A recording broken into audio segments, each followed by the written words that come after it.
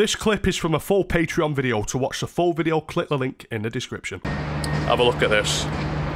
So that is my recent messages on my phone, and if it fucking focuses, I've been on the phone to the police for about 15 minutes. Now listen, you all know me, not the type to ring the police, right?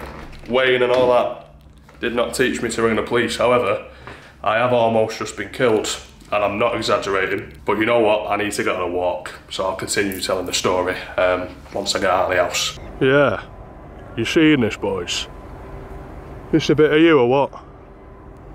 It's a bit of me. That's just because I'm a fucking retard who likes walking around grass. So here's what happened. I'm walking outside my apartment building. There's a highway maintenance type truck coming in, massive truck, tyres as big as me, speeding through the little pedestrian way where pedestrians obviously have right of way, but just speeding through. I'm crossing, the guy's quite far away from me. I'm crossing over just outside of my building where everyone leaving the building has to walk, and he doesn't slow down. If anything, it seemed like he was speeding up. He speeds up, he flies around the corner, and I had to literally run out of the way so that he didn't hit me. He missed me by about 2 inches. If I didn't run, I would have been dead, right? Genuinely, I would have been dead. And I love how at the start of this fucking vlog, I'm like, yeah, nothing interesting happens in my life. It's boring. I'm just going to show you my boring life. Then I almost get fucking slaughtered by a big fat fucking bald tomato in a truck. He looked angry as fuck, and it was as if he's had a bad day, and that's why he's just blasting round corners. But it's like he almost literally killed me. Again, I'm not the type to ring the police about anything. I've rang the police once before in my life, and it was because like 5 years ago I walked past a high-rise flat